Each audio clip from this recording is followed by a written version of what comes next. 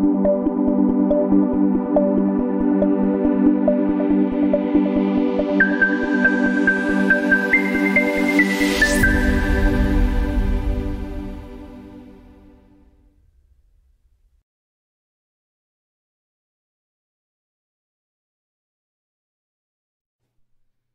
holidays. Hopefully you were able to spend time over the weekend with those closest to you. This morning we filed 4 8Ks at Camber and 1 8K at Viking, and I wanted to take the opportunity to share a bit more detail on the filings. Prior to getting into it, I wanted to emphasize that everything I say is subject to the full extent of the filings and to the disclaimer at the beginning of this presentation. And that way I don't have to say there are no guarantees 25 times. So please read the filings in detail. The first of which, the 8K filed at both Camber and Viking, was with respect to the proposed acquisition of the renewable diesel facility in Reno, Nevada, the one designed to produce over 43 million gallons of renewable diesel per year. And the amendment we signed last week crystallized the purchase price, which is $300 million plus a potential increase if it's determined that the facility will produce more than 3,000 barrels of renewable diesel per day. So transformative acquisition, to say the least, for not only Viking, but the entire organization. And the bulk of the purchase price is to be paid in non-voting convertible preferred stock of Viking, which is a great win for Viking. And the fixed conversion price will be determined 10 days after the closing date, if it occurs. So that's great for everyone.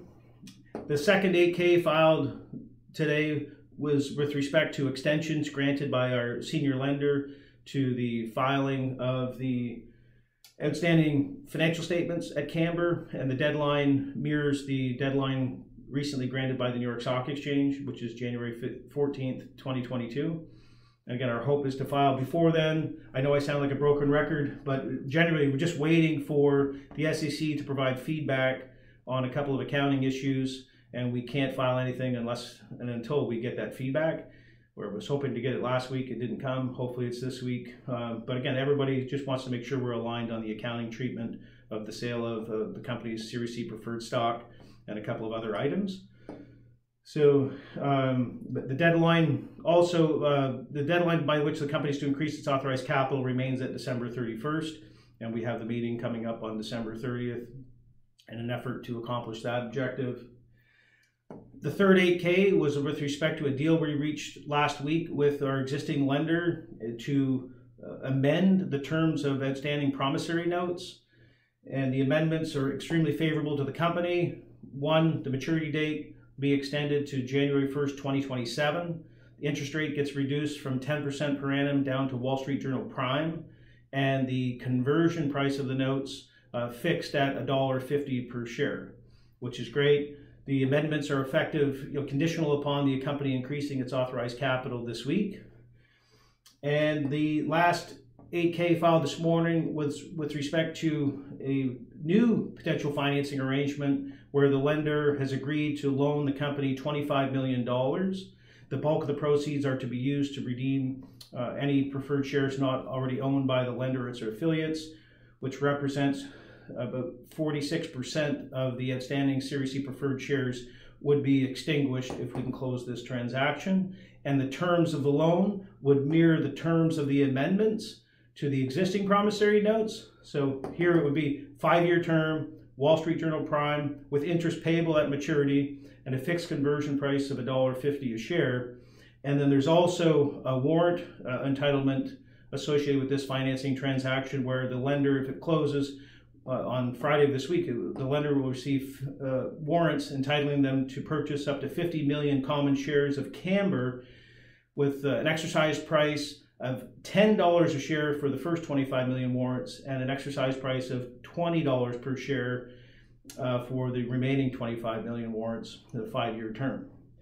So these two things, in my view, in analyzing the historical financing transactions of Camber, in my view, they're the best terms the company's ever received, and it would accomplish a lot for the company and its stakeholders. It's conditional, of course, on the company increasing its authorized capital, And on that note, as most people are aware, there's a meeting scheduled for Thursday this week to increase the authorized capital. Right now, the company's at its limit, and so it's effectively handcuffed. Without the increase, it can't do anything.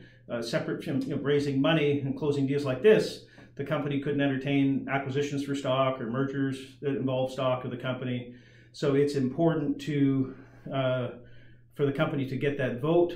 If you haven't done so already, please, if you're a shareholder of the company as of November 22nd, we encourage you to vote. And if you've already voted and you're inclined to change your vote for whatever reason, there's a way you can do that. It's all available on the proxy cards you've received in the last week or two. And dilution is always a concern, but it's management's responsibility, in particular mine, to make sure there's corresponding value.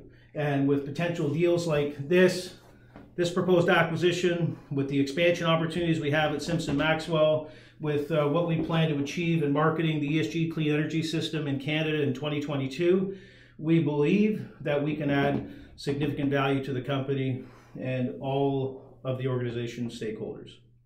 So thanks for your time. Enjoy the rest of your holidays, and Happy New Year.